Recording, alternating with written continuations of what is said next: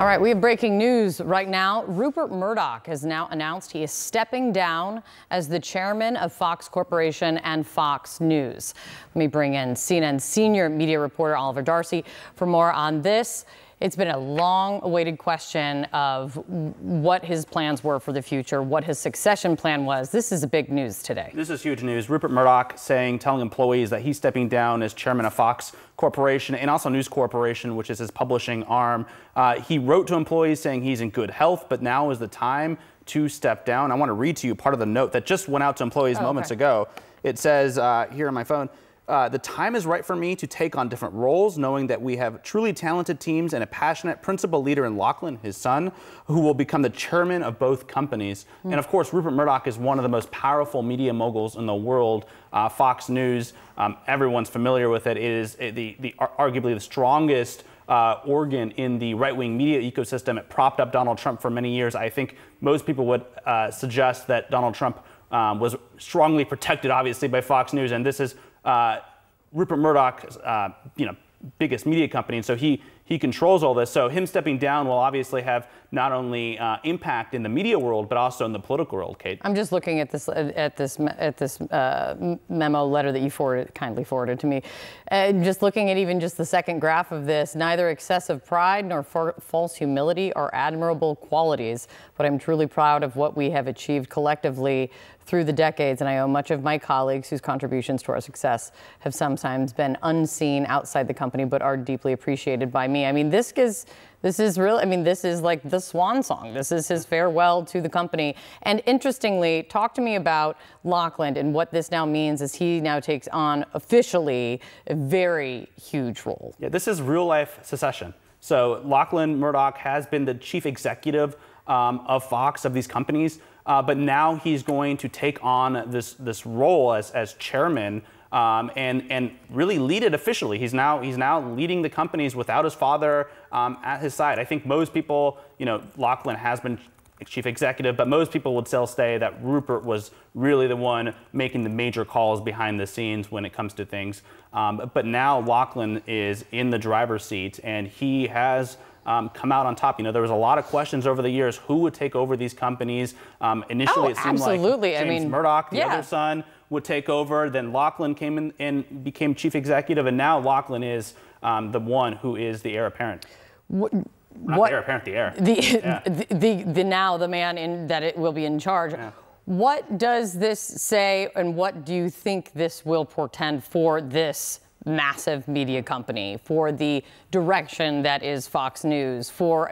He is not just any media mogul. He had a strong hand in the direction things took and the people that were put in charge, like the era of Roger Ailes. Right. I think if someone like James Murdoch, the son who tends to be more liberal on things, were to come into power, I think that would mean major changes are coming to the companies. But with Lachlan Murdoch, I think he's much more aligned probably with his father's vision. He's said to be very conservative on a lot of things. And so I'm not sure how much of a change editorially you'll see, but certainly there's going to be some change. Lachlan is not his father. And so what that looks like, I don't know. I can't tell you right now. But I would imagine that someone new coming in, taking the throne, that is going to lead to some change. It's so interesting because even in this letter, he takes a shot at the elites, which is always a fascinating kind of juxtaposition because he's the definition of a media elite. You could very clearly say, but he also ends this with talking about in my new role.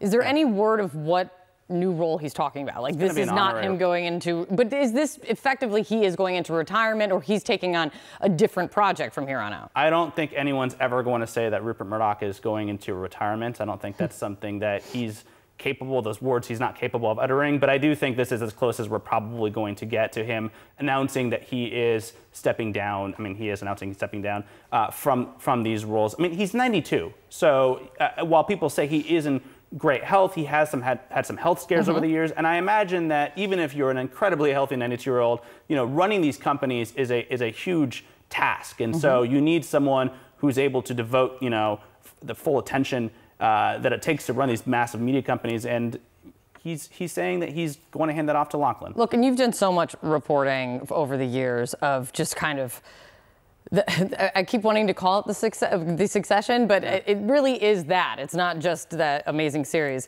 of kind of how he had for years tried to groom his sons and like put them in positions. I remember the stories about, it was either Lachlan or James that he would put in as like an internship.